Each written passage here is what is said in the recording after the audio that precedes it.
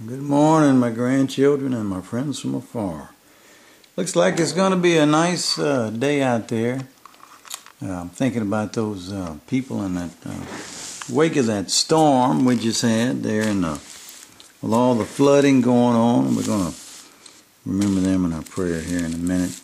Today we're going to look at Ezekiel in chapter 30, and this is a very pathetic chapter, and it answers to the situation we all find ourselves in today.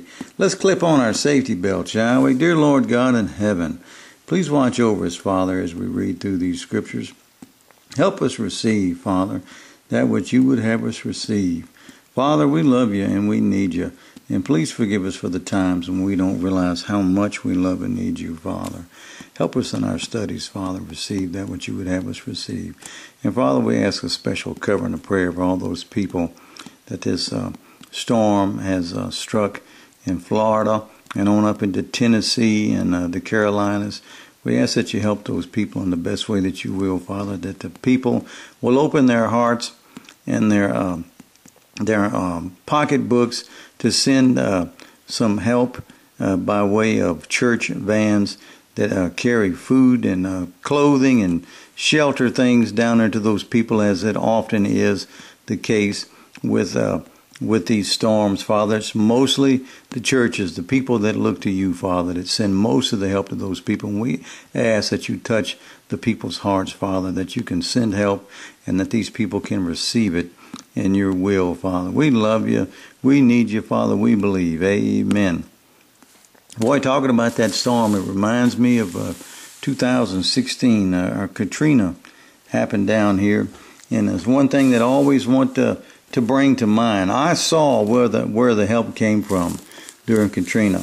People think that it's the Red Cross. It's not. If you want to help with your pocketbooks, go down to the store and buy some food and whatever you can think of, even toys and things for those kids that are in those shelters, and they're in the melee that they're in, toys and comfort, things of comfort, and find you a church, even if you don't go to church, and then put it in one of them big 18-wheelers. Those churches, what they do when these things happen, they'll load up those 18-wheelers with all kind of goods, and they'll send it. That's the real help that comes to those people. The Red Cross, for as much as they do, they don't do a whole lot more. Most of that money for the Red Cross, when you give money to the Red Cross for something like that, ends up within the system of the Red Cross.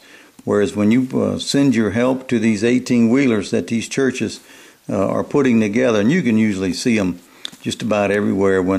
So if you see one of them 18-wheelers, man, go buy you a few goods that you can send in that 18-wheeler. That help will be returned to you. I guarantee it.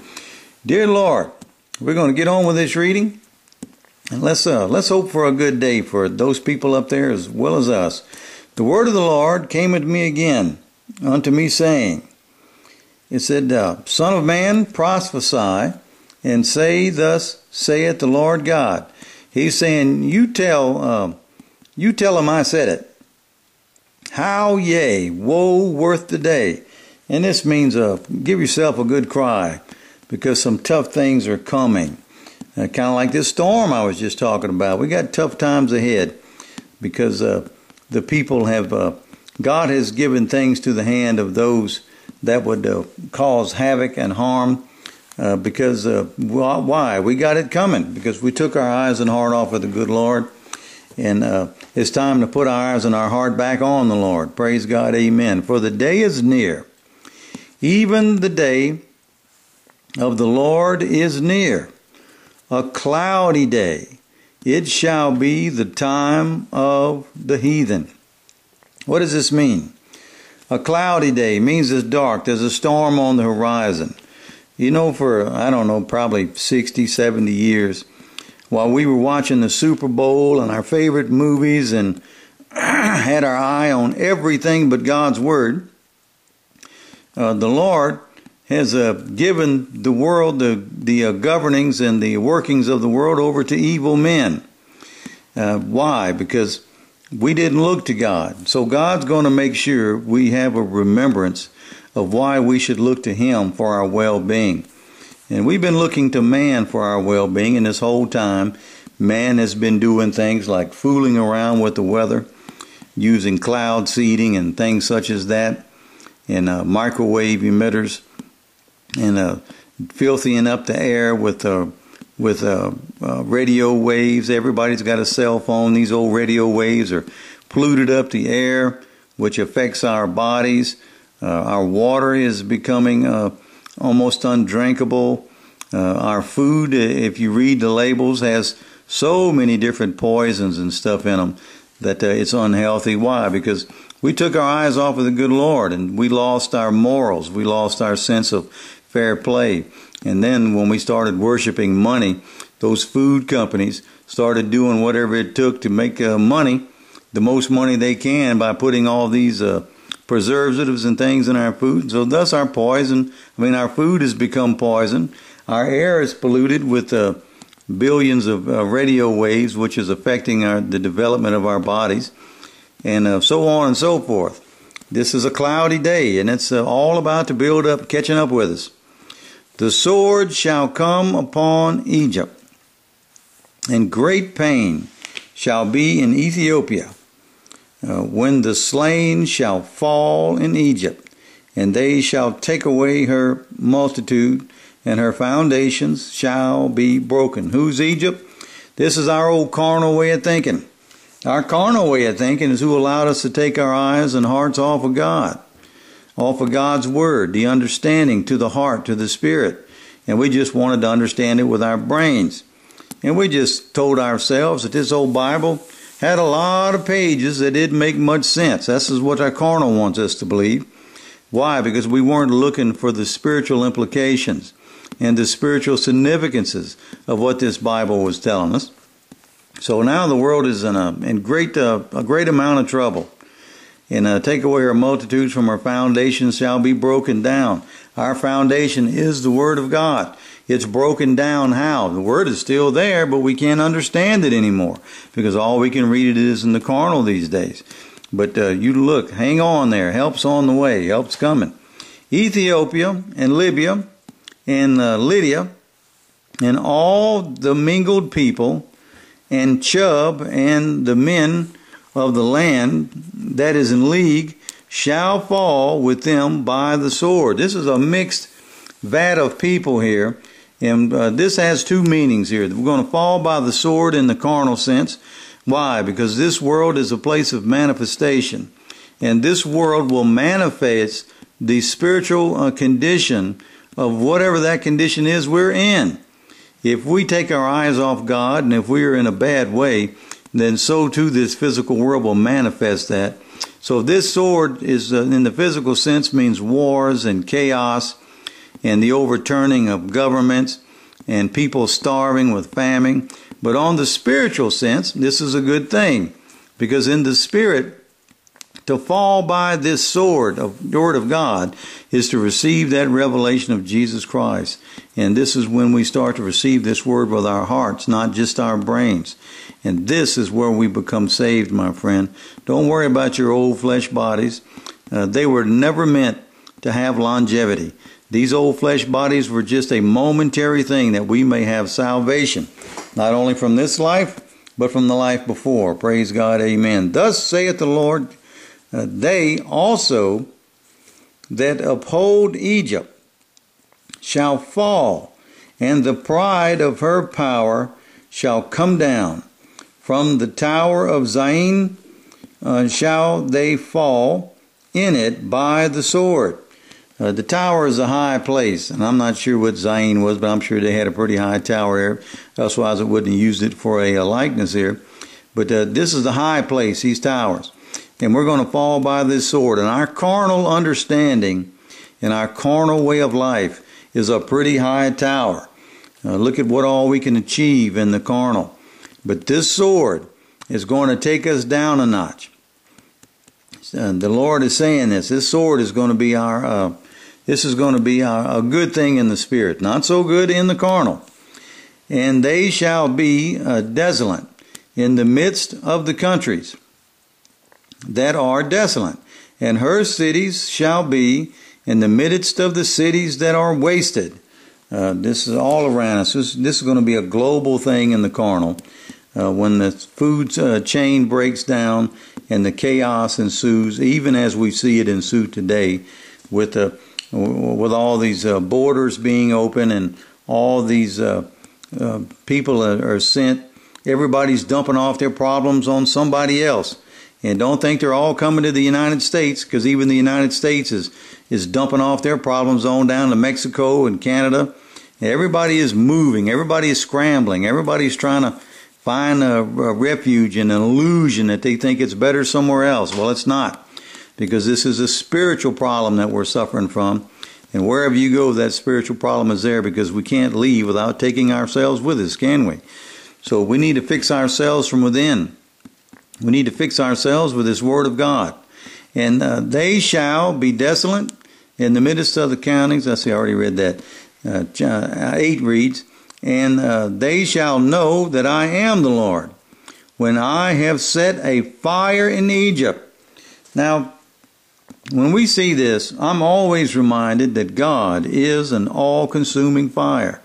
God talks all the time in His Bible about purifying us, about furnaces and things like that, and the melting down of gold, to getting that old dross to rise to the top where He can get rid of that dross. That old dross is our carnal way of thinking. It's our human imperfectness. And God is heating us up, and He's a consuming fire. As long as we read this consuming fire, we will be consumed in spirit, and this is a good thing. And they shall know that I am the Lord. Let's see, God went on. And they shall know. Let me see where I just read at. I know I just read about a consuming fire.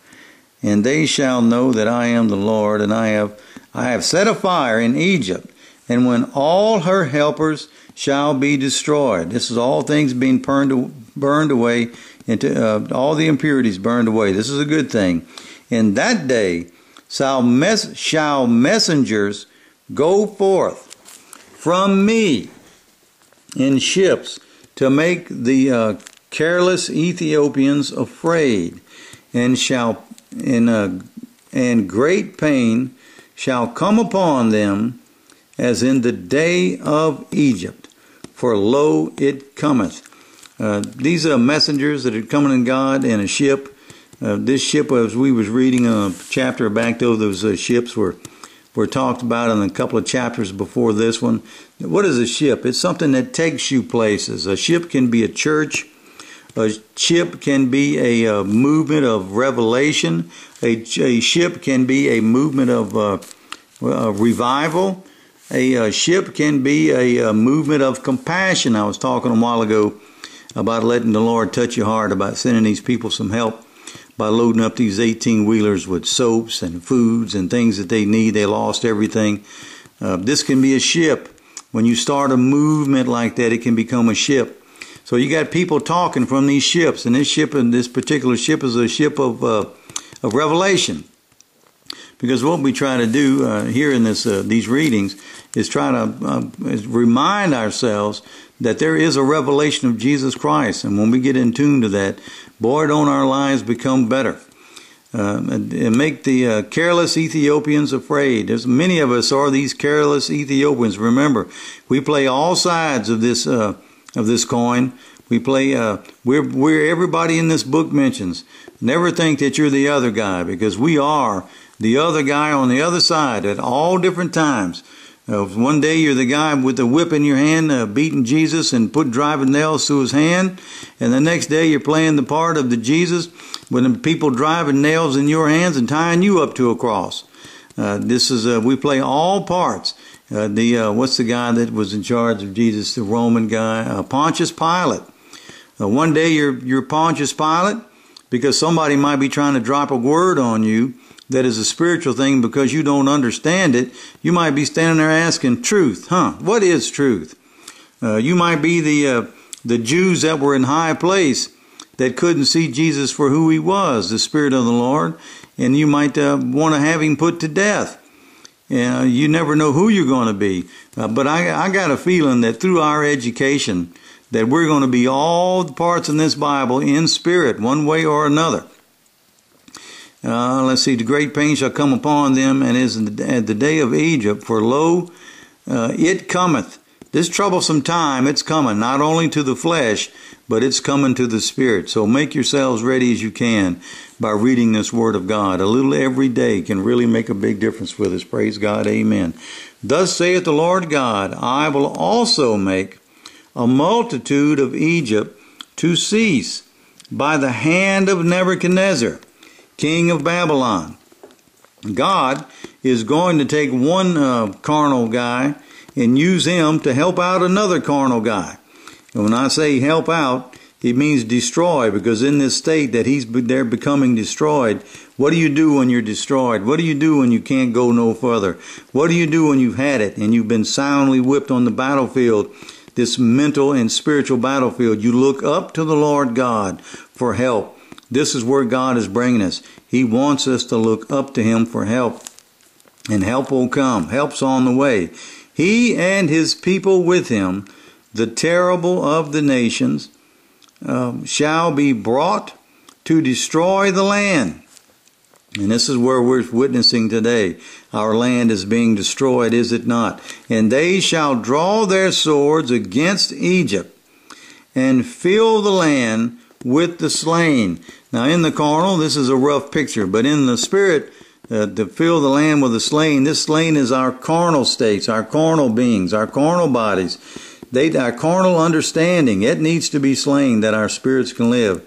And I will make the river dry. This is talking about that old river, the Nile, the Nile River up there in Egypt. This river is going to be dried. This is the thing that fed our carnal way of thinking. This is the thing that fed Egypt, and this is where its commerce came from. This is where its money was enabled. This is where its towers were built from. Everything that came down this river. It's going to dry up. Our old carnal way of seeing things is going to dry up, and sell the land unto the hand of the wicked. And I will make the land waste, and all that is therein, by the hand of strangers. This is where we are today. Our lands is in the hand of strangers. This is why your borders are open. This is why that people can claim that there's a deadly bug or virus on the way, and they can say you can't go to church anymore, but you can go to the bar rooms, and they can say you can't go into the stores anymore and buy goods, but you can pick it up out there in the parking lot. And this is we're in the hand of these strangers. I, the Lord, have spoken it. So there's no sense in trying to go against this and fight this in the world. We need to fight this in ourselves. The only way to turn this around is for each and every one of us to become a better spiritual person. We're talking about that the land is in the hand of the wicked, the note I made. Our food is poison. Our air is poison. This is what I was talking about with the radio waves.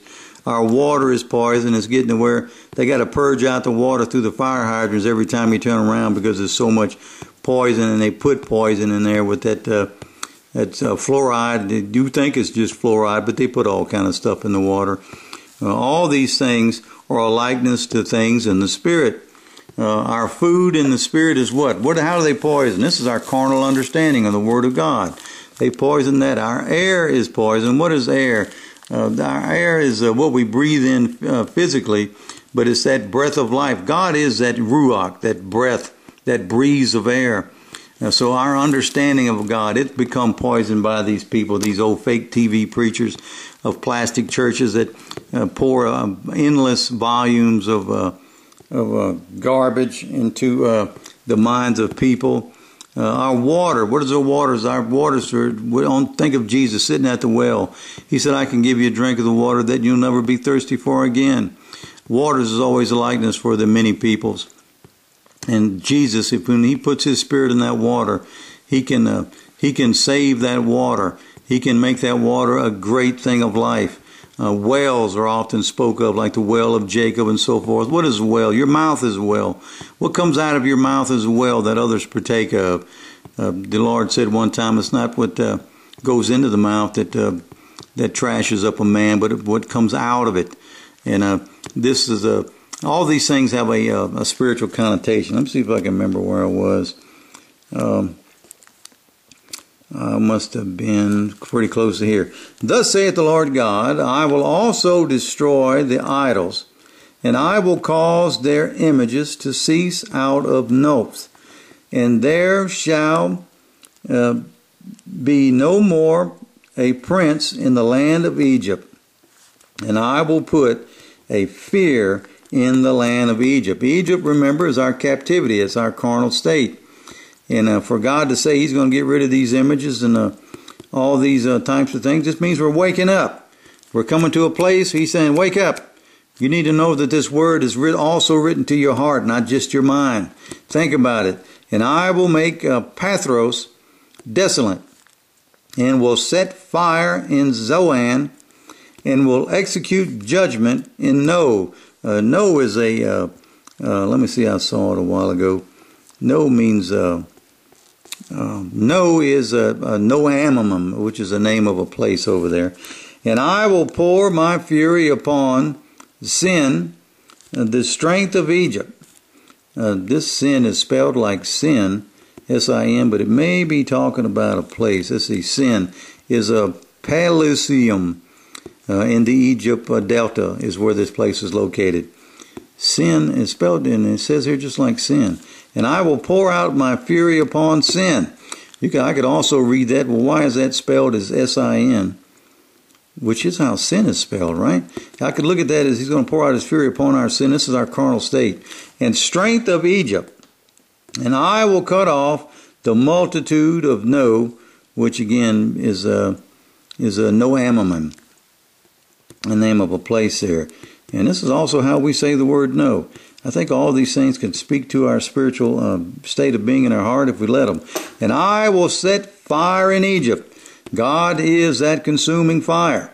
And Egypt is our carnal state. It's burning away. Can you feel it?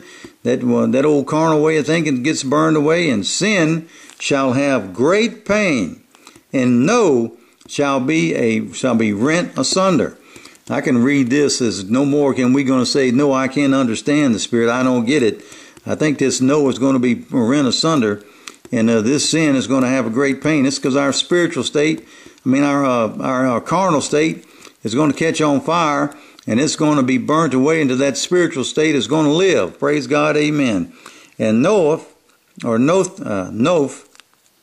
shall have distress daily, and young men of Avon, or even, and of Piabesith shall fall by the sword, and these cities shall go into captivity. Now, this, in the spiritual sense, this is all a good thing. And Typhonus also, the days shall be darkened, when I shall break there the yokes of Egypt, and the pomp of her strength shall cease in her. Praise God, amen. We need our Egypt to be broken, and for her a cloud shall cover her. There's that cloud again. This is that storm. This is that old gloomy, doom and gloom cloud. It needs to cover her. And her daughters shall go into captivity. Why? Because we're leaving this fold. But the ones that come after us, they got to go through this same process. Thus will I execute judgment in Egypt, and they shall know that I am the Lord. And it came to pass in the 11th year, in the first month, there's those ones again, in the 7th day of the month, that the word of the Lord came unto me, saying, Son of man, I have broken the arm of Pharaoh, king of Egypt. And lo, it shall not be bound up to be healed, to put a roller, to bind it, to make it strong, to hold the sword. And if we think about this in modern day language, he said, I done broke this king's arm, and I'm not going to allow somebody to put a cast on it to make it strong enough to hold the sword. What sword are we talking about? This sword is the Word of God. In Egypt, in our old carnal way of thinking, I always talk about these plastic churches today preaching the plastic understanding, which is the carnal understanding. He's going to take that sword out of that hand, because they teach and preach and teach and preach, and you don't really get much value from the Spirit, do you?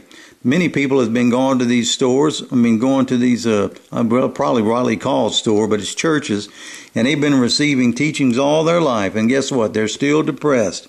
They're still frightened. They're still in disarray because that sword in his hand is weakened. God has broken it. Why? Because they chose the carnal way. Therefore, thus saith the Lord God, behold, I am against Pharaoh, king of Egypt. This is that Egypt is that old carnal understanding, and the king of that carnal understanding would be teachers and preachers and the prophets of carnal understanding. I will break his arm, the strong, and that which was broken, he's breaking the other arm now, and I will cause the sword to fall out of his hand. The carnal reigns that the world has on the world teachers has on the world's people today is going to fall out of his hand. Why? Because there's a great revival coming. There's a great awakening coming to where people understand this word of God in the spirit, and they can let go of that old sword that's been crippled by the Lord through this old carnal state that we understand in, and then we can start to understand it in the spiritual. Praise God for that. Amen.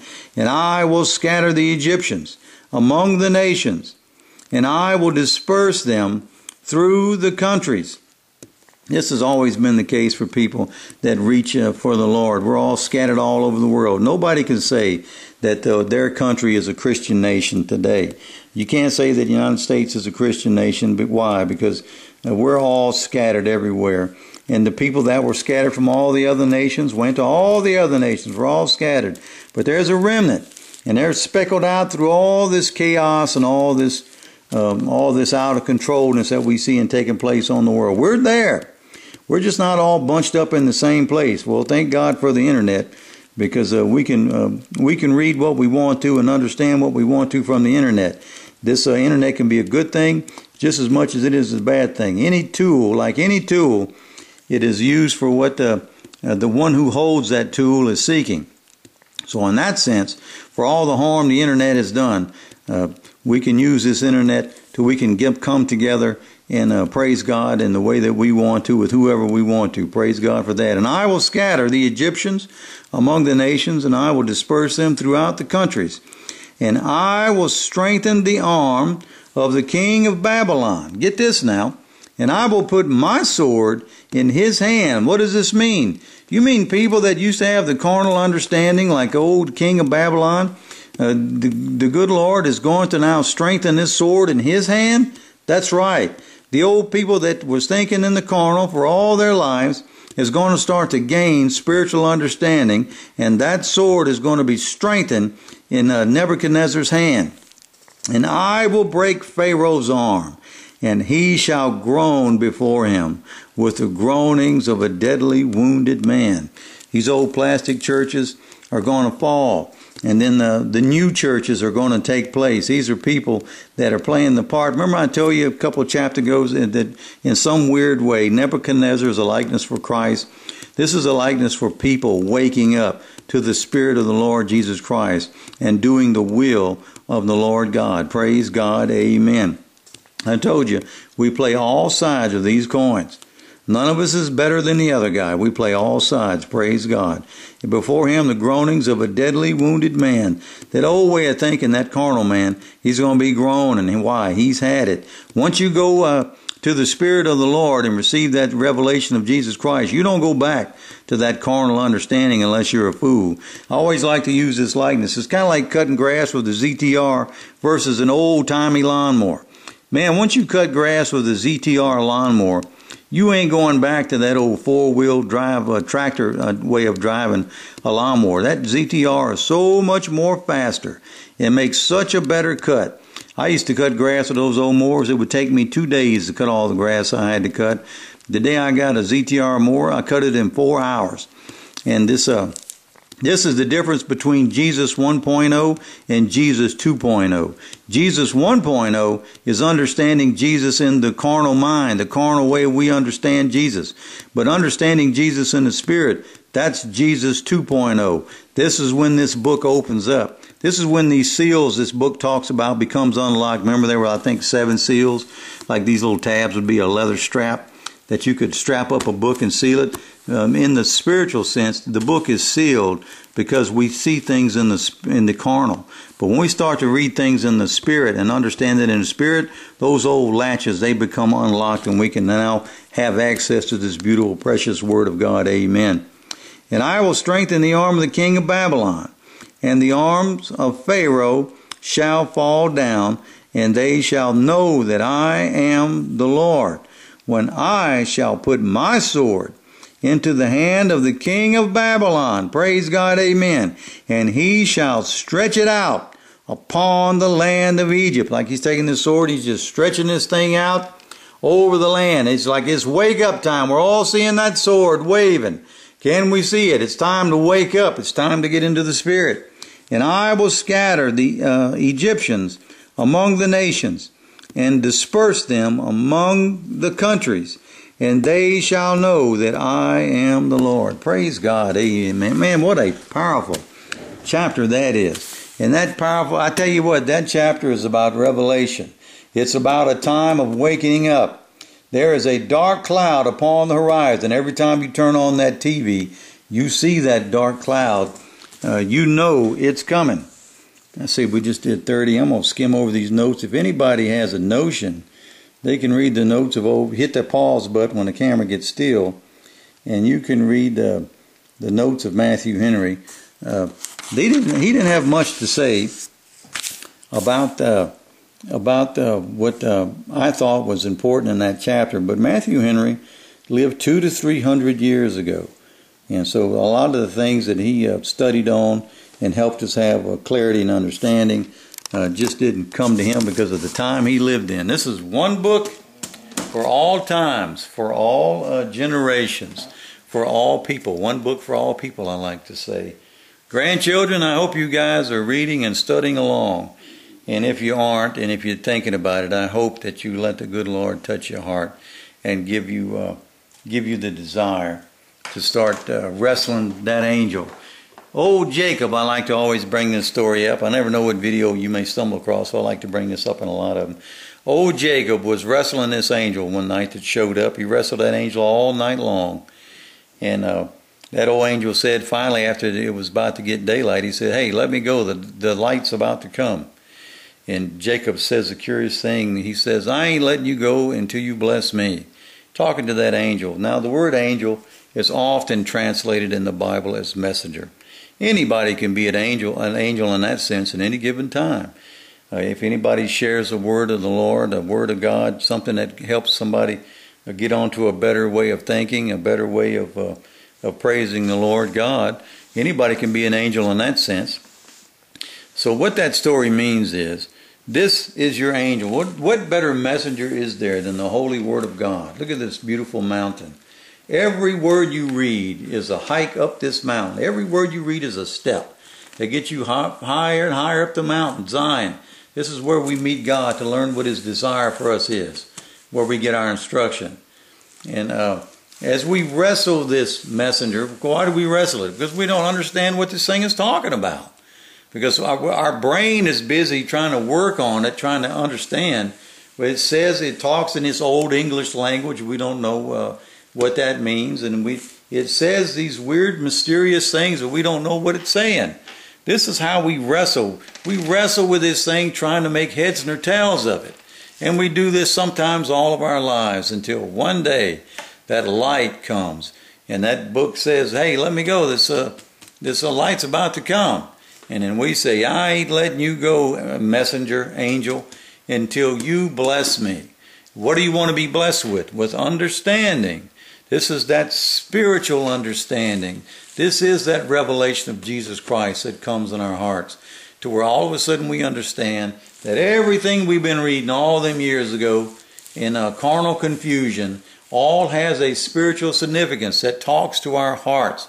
And that awakens something inside of us. And that is where we get to heaven. That is where we start to live within the Word of God. God said one time that He said the heavens and the earth will pass away. But then He says, my word will never pass away. So if you've suffered things like if you've lost people you've loved and it's made you bitter, if it's made you jaded, if you've suffered things of of addictions. If you've had a rough life, and I'm praying to God that you don't, but let's say you may have a rough life, the answer for that is all here. The salve for your eyes is here. The balm for your wounds in life is all right here within these precious words. Don't let go of that messenger. Stay with it, even though you may not be understanding, even though it may be painful. Most wrestling matches are. You stay with that Word of God, and God will give you what you seek, and that's understanding in the heart and the spirit. This is love. This is what we're all after. Grandchildren, I love you. And also my grandchildren that happen to stumble along that I may have never met, but like to study along in this book. I know a lot of young people today are starting to seek because they're left flat with what many churches teach and preach today. They never really get around to just reading the Word of God and letting it permeate and take its place in our hearts. So a lot of young people, as well as my old friends out there that got a little snow on the top, I like reading these stories to you because you never know what may be said and helps something click for somebody else. God knows that in many of your comments that you read, I get things that click. Spiritual help comes my way through the comments. And when people give me scriptures to check out, I check them out. And a lot of things click for me. And I know it can be that way for all of us. This is what the good Lord meant by edifying. Let's edify one to another and be a help to one another. Try to figure out what this all means in the Spirit. I love you. I hope you have a great day. Don't forget to say some prayers today. It's a bad place. I've been there before with a horrific flood these people are going through over there with that storm it hit. And there's another storm coming. God help us all with that one. And these people that the Lord just let us know He let them have power. He sold the land out to wickedness. These people fool around with the weather. They fool around with the radio ether waves. They fool around with our food, our water. They fool around with all kinds of things. It's true. There is climate change, but it's also true. I know where it came from. It came from us taking our eyes off of God and letting that wicked hand take charge over us. When we start looking back to God, our lives will start getting better. Enough said. The old man's getting along-winded. I love you. I hope you have a great day. And come on back and study with us again sometime, won't you? Praise God for the day. Not everybody is guaranteed another day. Thank the good Lord. The first thing you do when you wake up in the morning is praise God for the day. It's going to be a good one. Why? Because we started it out with a little bit of Scripture. Every day, no matter what your troubles are in it, is a great day as long as we started out with a little bit of Scripture and some spiritual growth. Praise God for the day. Amen.